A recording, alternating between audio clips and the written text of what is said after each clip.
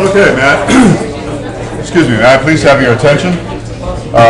It falls to me today the task of introducing Dr.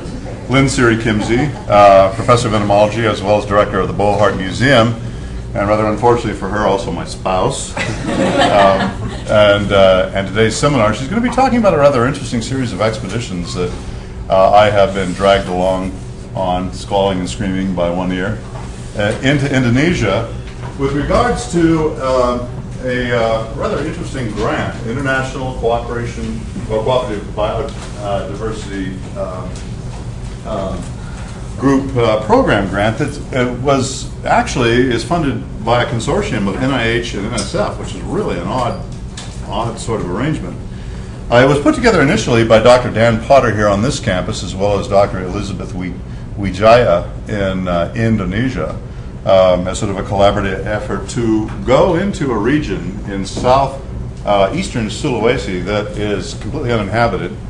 Although it's been explored, there are very few people that ever go up into it, and look at biodiversity as well as do some bioprospecting. And so there have been approximately 4 or 5 such expeditions into this region. I've had the good fortune of actually being on 2 of them. So one of the things I'd like to say at the outset, just from my own personal standpoint, that these expeditions are really just exactly that. They're non-trivial exercises in getting into a region that's almost impossible to get into.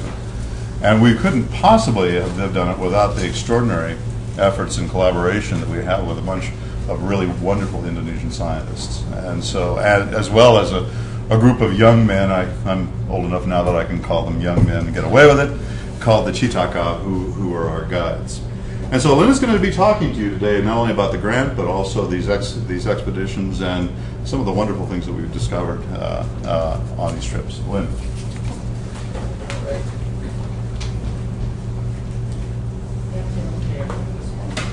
Okay. Well, this is a very unusual grant, and there are a few of them around. They tend to be renewed there for 5 years at a time.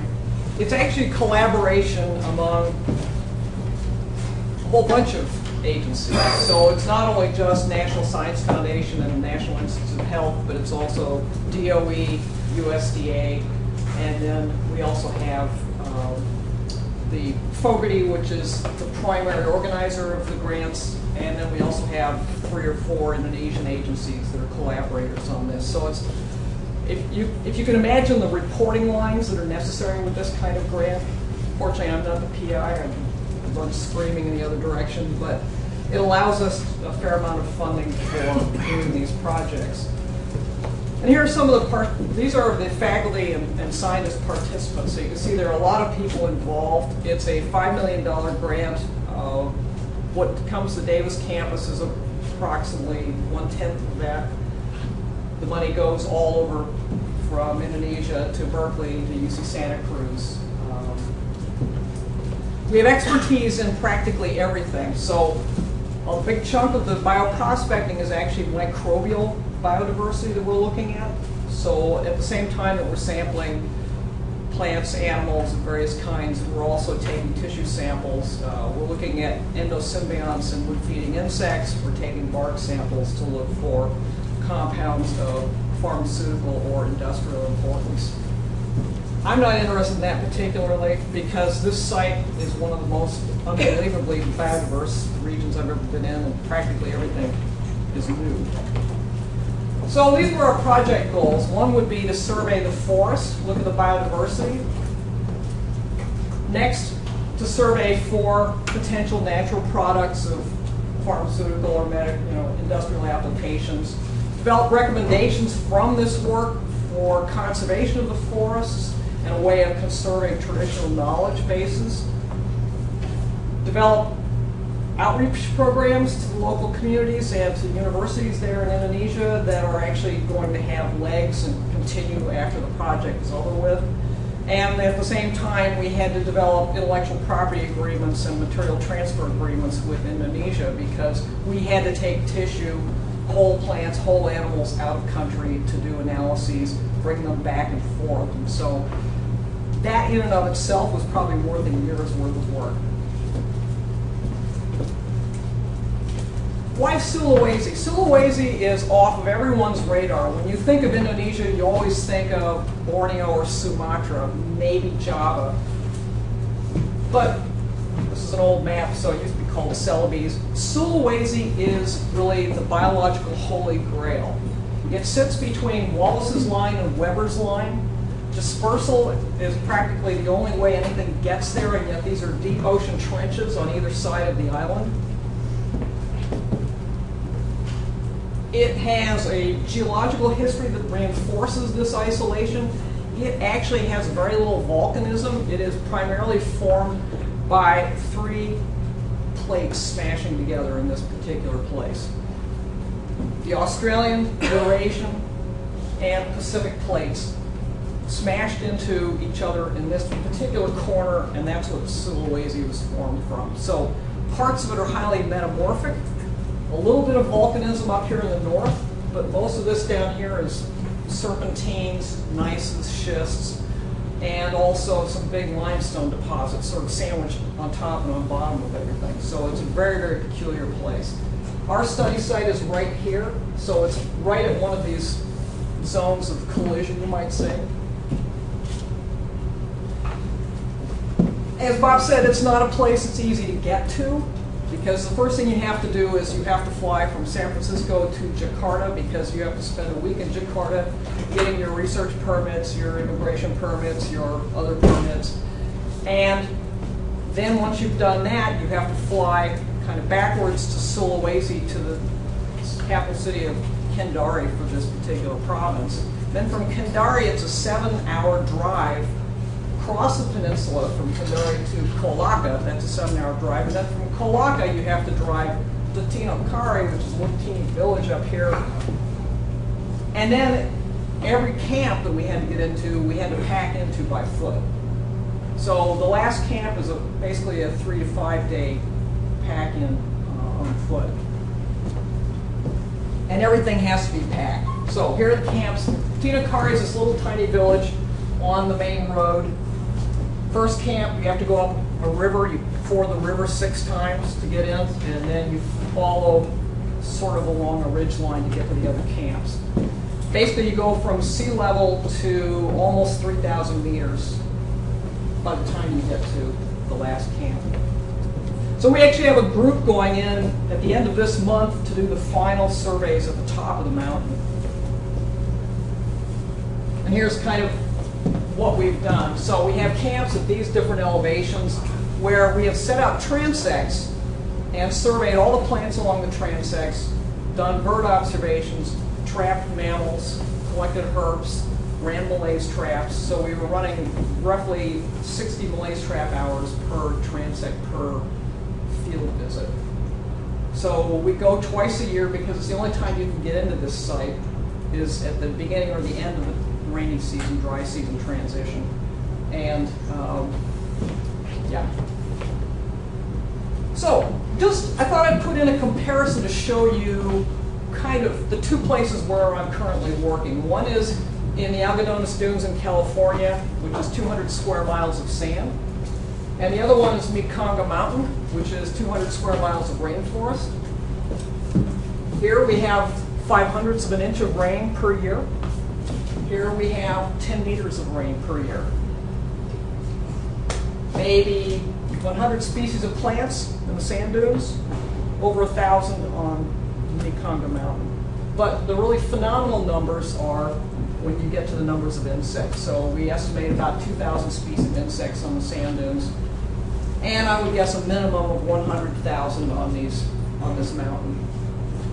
If you're a taxonomist, it's the kind of thing that makes you either want to cry or commit suicide. So here's our crew. And, you know, this is a tropical rainforest, right? But you notice I'm wearing a heavy sweater. And what we found is the higher we got, the colder it got once we'd gotten acclimated to Indonesian sort of temperature regimens.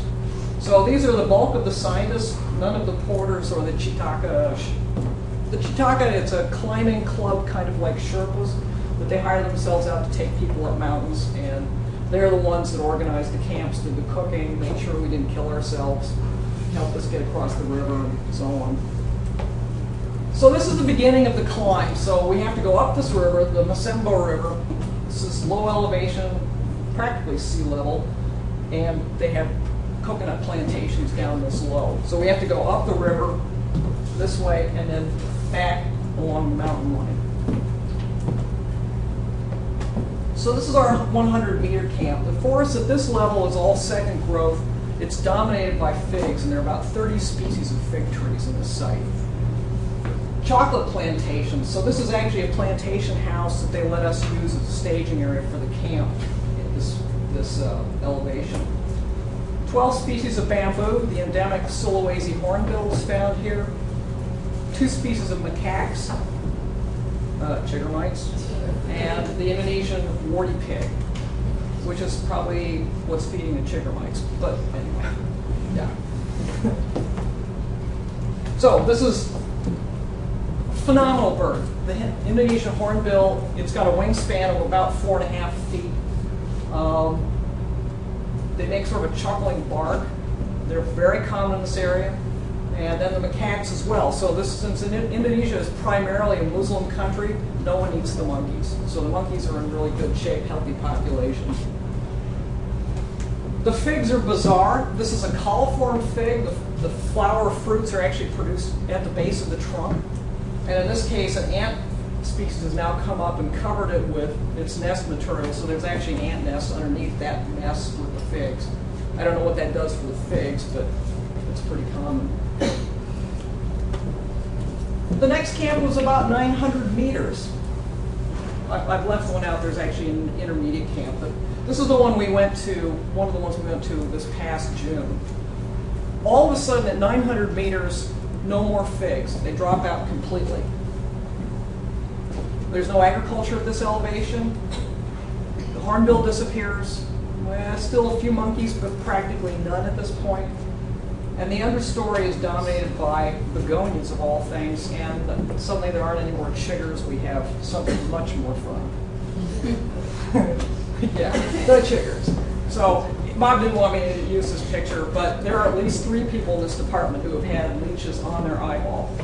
So I just thought I'd have to include this for, general purposes. But the leeches, they're not very big. These are land leeches. They're kind of pretty before they fed. And when everything was said and done, by the time we got out of this field site back into town, the leeches actually looked pretty good compared to the other ectoparasites. So, yeah. This is a 1,500-meter camp.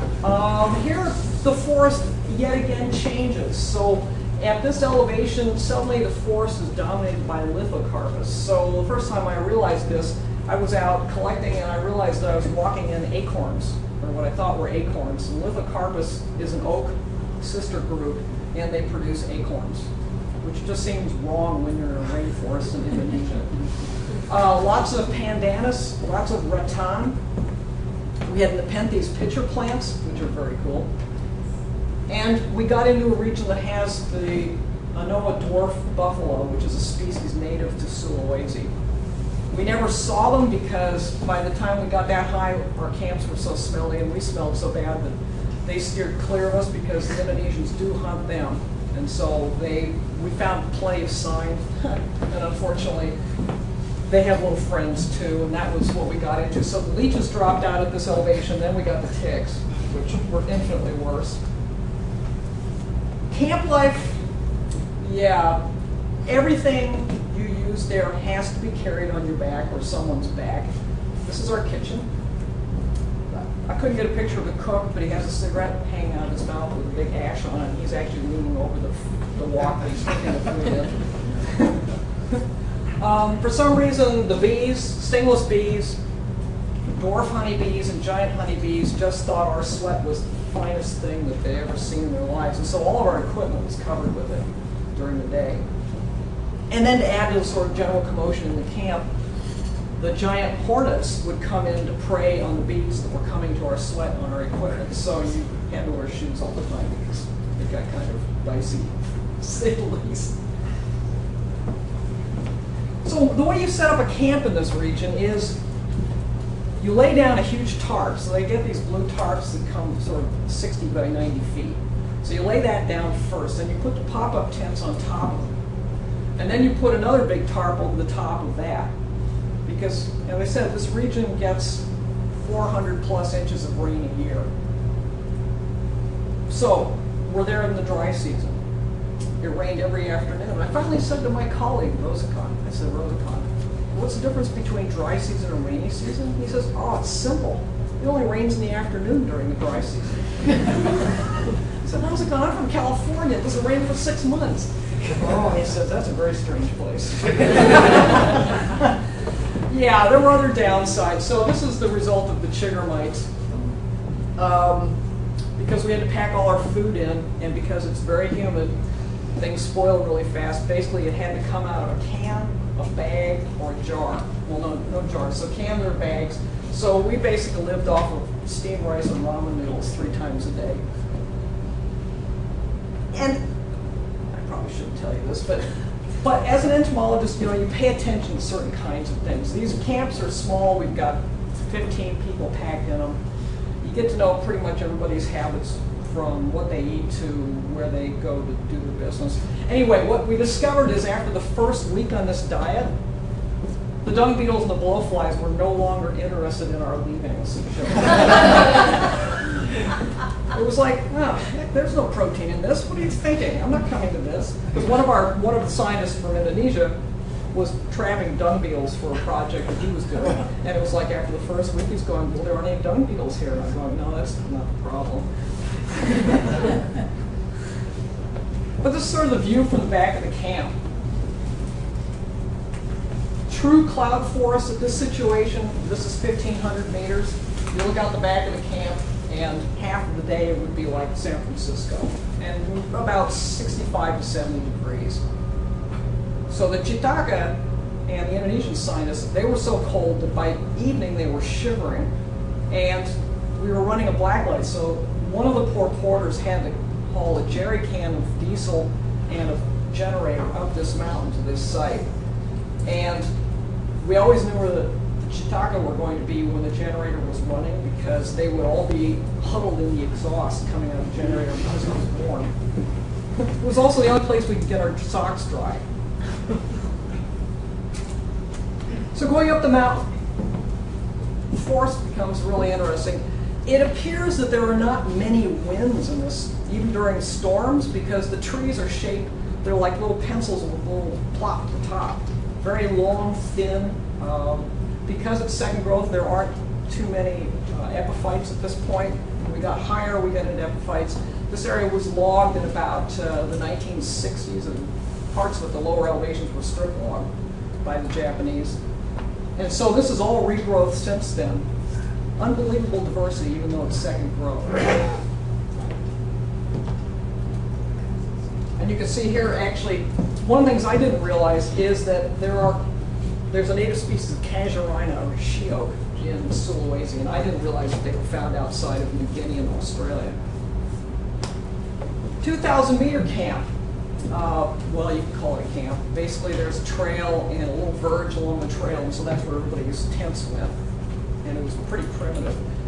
Again, the forest up here is dominated by lithocarpus. We found evidence of the Sulawesi palm civet, which had never been recorded in this region of Sulawesi ever. More ticks, more nepenthes, and this is basically moss forest. So every surface in the forest itself was covered by a 2 or 3 inch layer, thick layer of moss. So here are the denizens of the high forest. This is the Sulawesi palm civet. We found scap, and they're doing DNA on it, and it turns out that that's exactly what it is. This is what a Noah looks like. It's a very odd cow. And then the Sulawesi warty pig. And again, the pigs are very well protected because no one eats them either. But they do hunt the Noah. Noah are probably 300-400 pounds, so not a very big animal, maybe about this tall.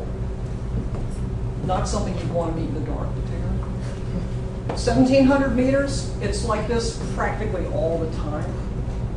So cloud forest, very wet, kind of cold. You can see the shape of the trees. Here we're getting into more lianas, but this is a very typical form for the trees. 2,000 meters, there's a brief pass that goes around. We're still not close to the top of this mountain. It's another, say, 600 meters above this. But this is the trail. The trail is what's left of an old logging road. Now, when you get up to here, suddenly you're in another transition of plants. Lots more of this casuarina. Maybe you're familiar with a little low shrub along the coast, say up in Mendocino, Humboldt County, called salal. Well, Galotheria is a genus. There's a species here. So it starts getting really weird. The very top of the mountain, I'm told, is dominated by rhododendrons. There was a very nice sphagnum bog here. And that ended up being the drinking water for that camp. You can picture what that was like. And no one remembered to bring a water filter. So it was really brown and kind of chunky. So we've had 6 trips so far. The biodiversity just knocks your socks off. At the lower elevations, it's incredibly high, probably because it's second growth forest. There's a lot of patchiness, so a lot of diversity, lots of edges, just phenomenal diversity. We have lots of new species, not just a few, but across the board in every group of organisms we looked at. I talked about the altitudinal transitions. These are very marked, where you have whole groups of taxa, like Sulawesi, for example, simply dropping out as you go up in elevation. And you get more of this boreal element showing up on the top of the mountain. Bioprospecting, very successful so far, but we still have tons of samples that we're processing. And then one of the interesting things that came out about this is both the impact of cocoa plantations on the forest and cropping systems. So one of the things we're looking at is working with the local growers to try to make this work better in terms of conserving the forest. So here's one of our productions where we're actually drying down, or trying to dry plant samples to take back for chemical extraction. All of that had to be lugged down on somebody's back, basically. And then we had to get it to the airport to be shipped to Berkeley. So these huge bags of things had to go through, we had to get them through customs, they had to go to Berkeley. There was about, I don't know, 600 pounds of plant material. I'm sure Lynn was ecstatic to get this. Bioprospecting. So we have a number of new cellulases that show industrial promise. These are things that break down lignins and cellulose very effectively that we've extracted from the gut of wood-boring beetles. We also, some of the plant material in trees showed several compounds of anti-cancer, particularly breast cancer efficacy. And so those are going into the whole screening mode right now to see whether they're worth trying to put into the pharmaceutical industry or not. Okay, this is the really scary part. And this is why Sulawesi really shouldn't be overlooked. We estimate the number of insect species on this mountain is about 100,000. Half of those are probably new to science. Half. So you want to commit suicide as a taxonomist, this is a number that will do it for you. Birds. Almost 500 species.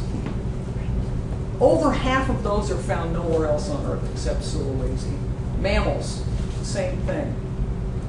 Plants, same thing. Snakes, they swim, so there are more of them that are found on other adjacent islands, but 28% of those are endemic, and there may be some new species there too. We know these numbers are also going to be very high because amphibians and freshwater fish don't disperse particularly well. We just haven't pulled together the numbers yet.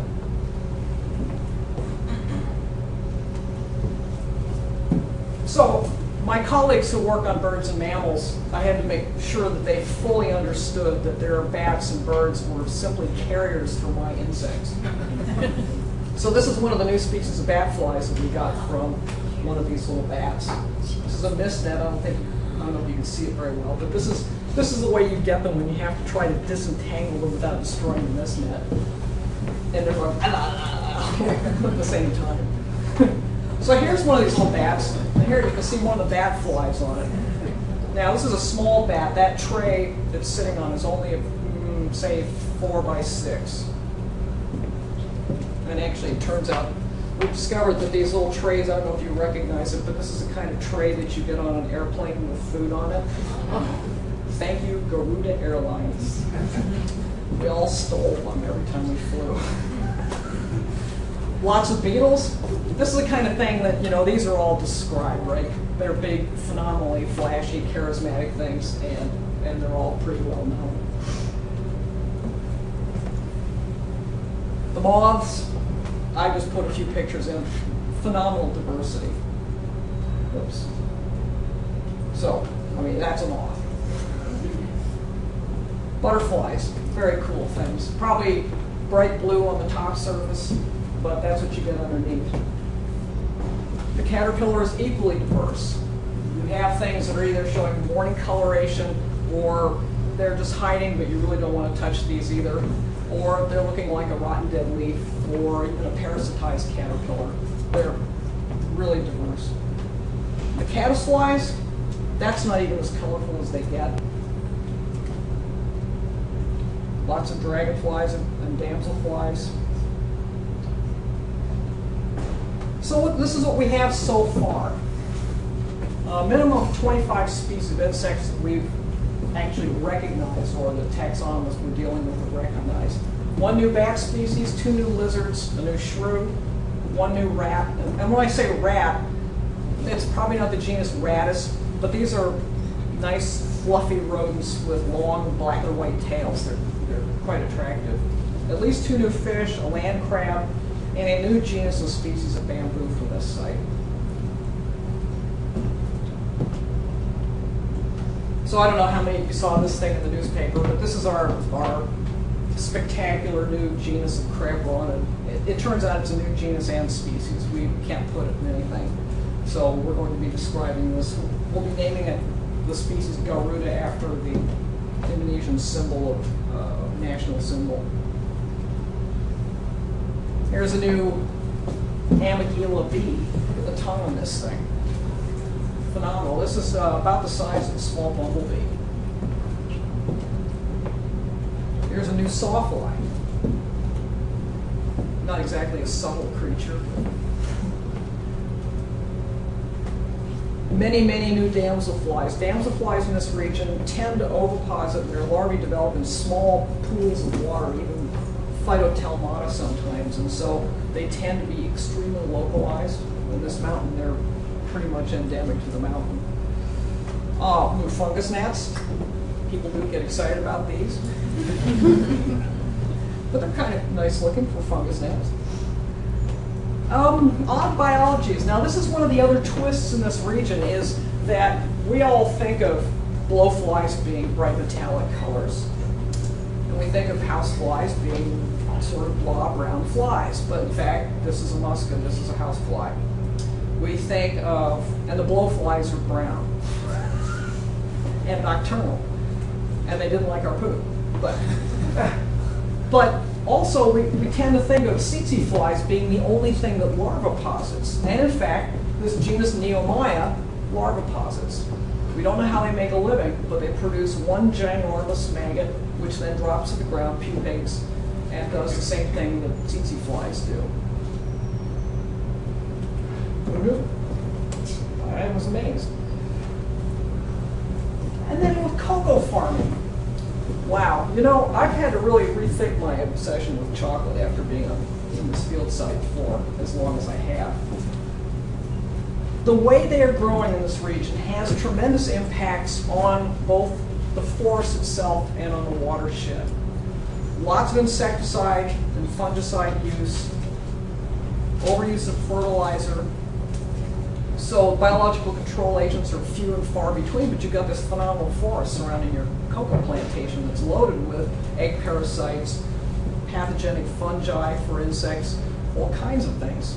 Then the way they grow the trees themselves are problematic, and then their post-harvest. Imagine trying to get chocolate beans dry where it rains 400 inches a year. You know, so all these things, kind of, one of the outcomes of this is that we had a very clear idea of how they might make this work and conserve the forest at the same time. So here is sort of your typical production. This is a cacao pod. This is a healthy one. It's not ripe yet. They turn bright, sort of yellowy orange when they're ripe. They have flowers produced along the primary trunks, and this little thing is the pollinator. So they're midge pollinated, which, when you're using the number of insecticides that they use, becomes problematic. How do you actually get the fertilization done if you're spraying everything? And then this is how they sun dry the cocoa beans. So here are just two of the compounds that they're using. Okay, 7, you guys are probably familiar with 7. It's bad enough. This is endosulfane. It's a chlorinated hydrocarbon. It is one of the most vertebrate toxic insecticides ever produced, and it really kills fish. So they're applying these compounds 3 times every 2 months in these orchards. It rains all the time, so they apply it, it sluices off into the river, everybody feeds on fish, that's where their protein comes from. So everybody's getting a dose of this. This has not been legal in the United States in at least 40 years, and maybe it never was, it's so toxic. They use backpack sprayers without protective clothing. These are illiterate farmers. They're being sold this stuff. The other thing I want to point out, and this is something that didn't occur to me until this second trip, is that look at the leaves. So this is the forest, this is the floor of the plantation underneath the chocolate trees. There is no decomposition going on in those leaves at all. It is simply stopped. There is no nutrient cycling. They're using so much fungicide in these orchards that it is shut down, decomp. Right? So then they have to use fertilizer because there are no nutrients in the soil because they stop decomposition of leaf litter. Chocolate. We found biological control agents. So these are plant hoppers. They're feeding on the pods. You can't see very clearly. They're covered with pathogenic fungi. This is on the edge of the plantation I just showed you the insecticide tins from. So we know it's there. It's just simply a question of getting them to alter cropping practices at the other end. And then here's another problem. So instead of, say, composting the pods or turning them into charcoal, they just simply dump them on the edge of the orchard. Well, our midgeries, this little mosquito here, loves to breed in these. You've got about a cup of water in each one of those. The first time I saw one of these dumps, I thought I was having trouble with my eyes because all I could see was sort of this blurry gray silhouette of the dump, and it turned out it was mosquitoes ovipositing into the little pools of water. So this is your sort of connection to Japanese encephalitis, dengue fever, chikungunya, which is found in this region. And then the drying. So what happens is chocolate that's taken from these orchards, these are small growers, they take it down to Tinakari, which is this little village. There is a man there who owns this little hostel we stay in. He's the broker for the chocolate. He buys it from them. Then he goes across the isthmus, across the bay to Makassar, where the major buyers are, and then he brokers it to them. So when you're eating chocolate sold by Mars, for example, or Cadbury, if they're buying from these brokers, they have no idea what's happening in these plantations because they're at least 2 or maybe 3 steps or more removed from the actual people who are growing the chocolate.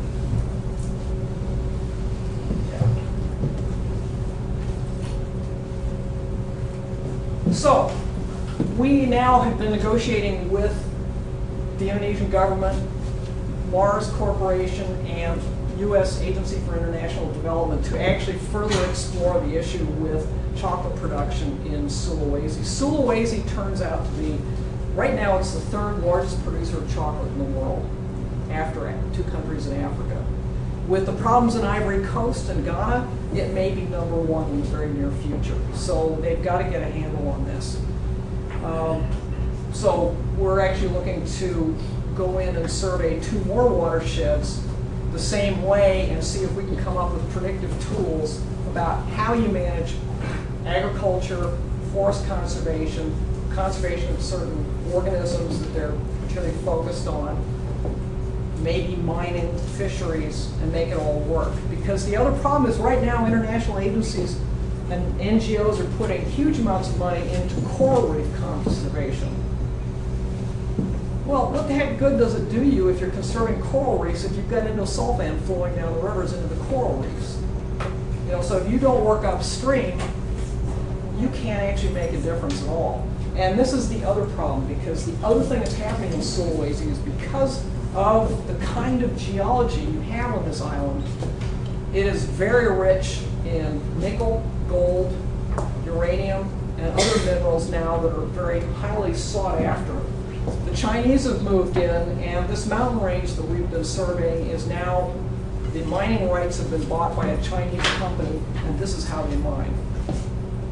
So that entire mountain range can turn into an open pit mine, which will not only take out our lovely biodiversity, but all the chocolate plantations, the coconut plantations, and it will destroy the fisheries because they dump the mine waste on the beach. So it is a place of huge contrasts. You have to understand that when you go into a place like Sulawesi. Indonesia has a government which is distant. The central government's in Java, that's like 5 islands away. Indonesia consists of roughly 17,000 islands. So as an entomologist, you have to think about something else. Okay, we have this fabulously diverse island here, but if you think about the entire country and how you would manage, say, insect pests or plant pests, what do you do when everything you have is a border? That's all you have is borders. How do you control something like that? You cannot regulate the flow of people between islands, much less insect pests. So what you have to do in a situation like Indonesia is you have to learn how to accommodate or cope with once it's there, because it will always be there. So pest management takes on an entirely different, needs an entirely different approach in a place like this, because you can't quarantine, you can't control, you can't regulate. So biological control becomes even of more importance in a place like this than anywhere else. If you don't have those intact forests, this is what we're starting to find with our research, if you don't have the intact forest as a source of pathogenic fungi, parasitoids, and so on, you will end up burdened with using massive amounts of pesticides and so on to try to keep a lid on the situation that you have. So right now we're sort of struggling with this issue. We're trying to get publicity that will make this more difficult. The central government is not permitting this, but of course they're 5 hours away by plane, and so the local government, which is taking payoffs from the companies, is most likely going to allow the mining to take place unless it becomes publicly embarrassing. So we're sort of in that situation now, and after all the work we put into that site, we would sure hate to see anything happen to it. So, our future goals, we want to take one further step. Instead of just doing the biodiversity of everything that moves, crawls, or grows, we want to bring in hydrologists. We want to look how these watersheds actually function, how the water moves through them, as a way of looking at how the insecticides and other compounds actually move through the forest. And see if there's a way of demonstrating clearly whether or not healthy forests actually make for healthy agriculture for these situations. It looks like it will, because they're spending so much money on chemicals now for control of fertilizer that if they didn't do that, they would probably come out far ahead, even if they have some more losses from pests. The health issues along with the insecticide exposure are enormous. So that's kind of where we are right now. We're right in the process of negotiating with Mars for support, and USAID just gave us the go-ahead to put in a full proposal for $1 million grant to collaborate over there in Sulawesi. So, yeah.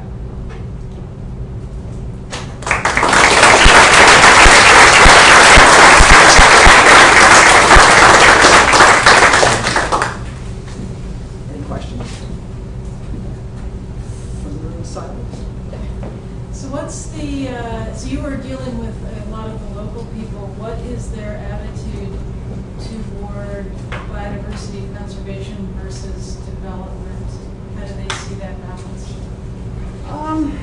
It's kind of difficult because a lot of the small growers that we're dealing with are actually immigrants. So they're not part of the local tribal network there.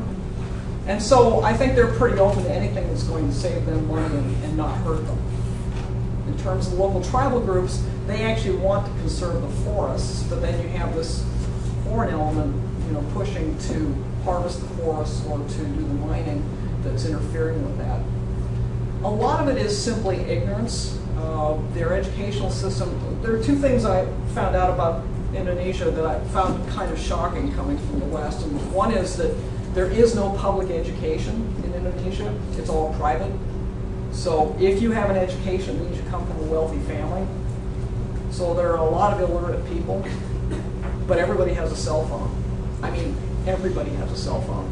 And so you can actually educate and reach people electronically the way you never could any other way.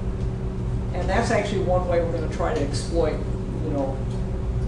the electrons to try to get informed people in the area, train college students in Kendari to actually do sort of cooperative extension sort of networking. And M&M Mars also has a system of deploying, I guess you'd call them extension agents, paid for by the company that actually assist with helping growers do better production, handle the trees better, look at the pest issues better, and so on. So I think it's just a question of getting that set up, but we also want to be able to do real-time video feed out of the field sites. So, yeah. So can you say a bit more about vital prospecting and what's the precedent, what expected to come out of this? You mentioned a couple possible.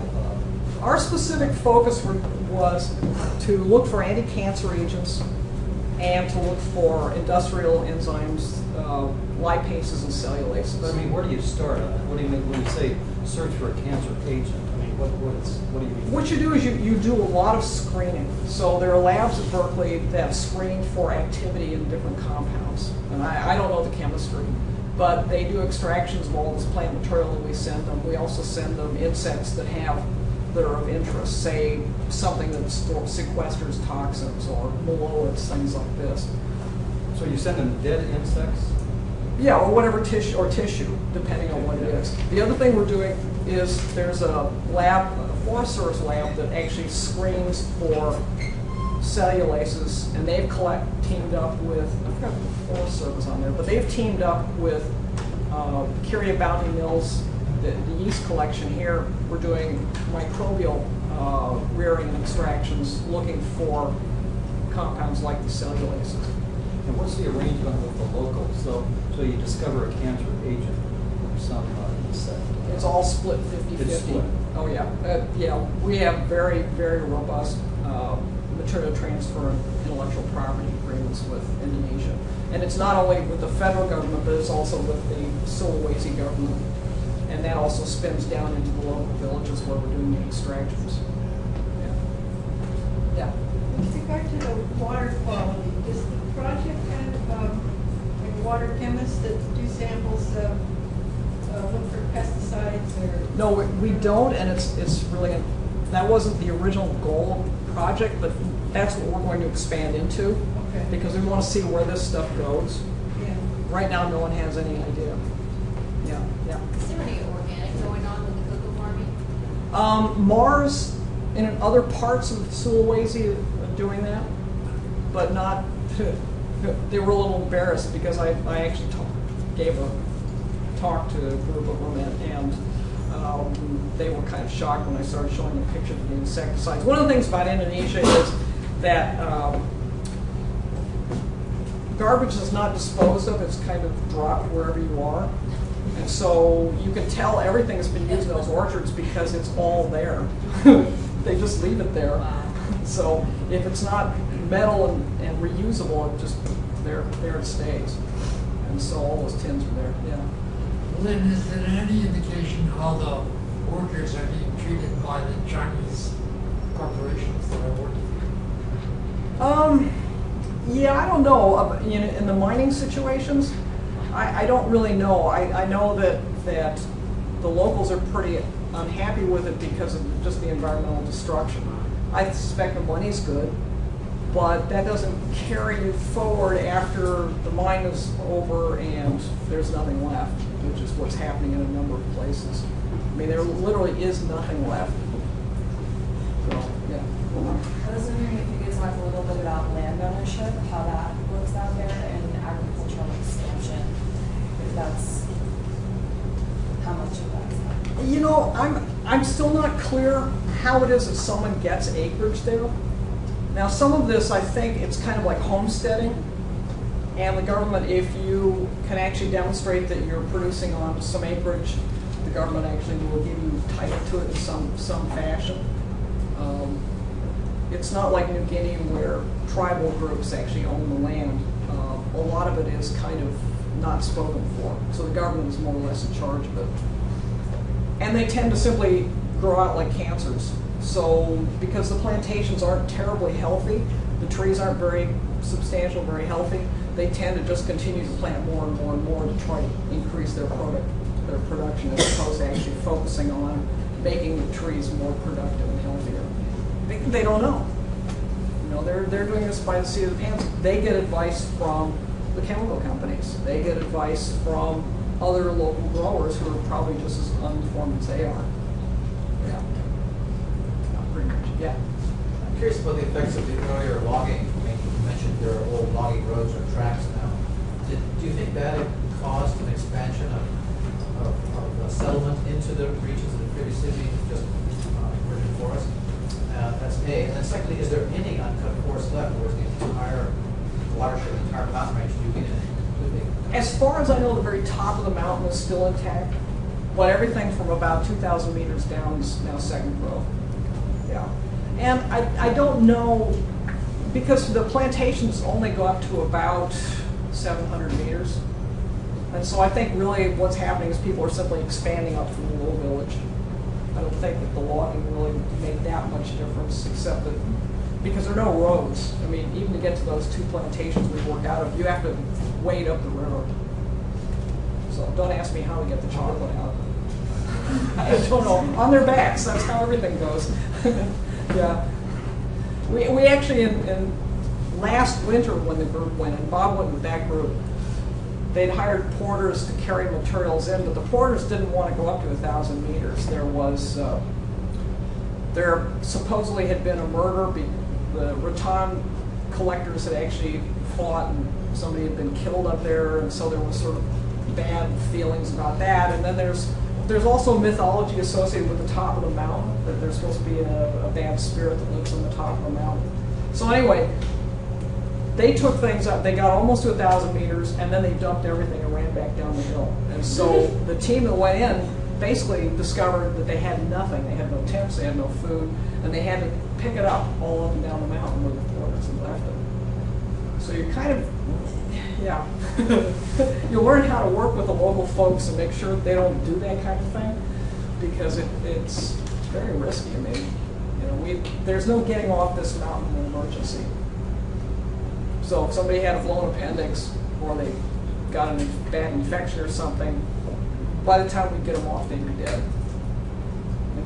There's no way of getting a helicopter in there because of the weather. And the closest helicopter is one of the mines. So it's, yeah, it's real old-fashioned kind of expedition stuff.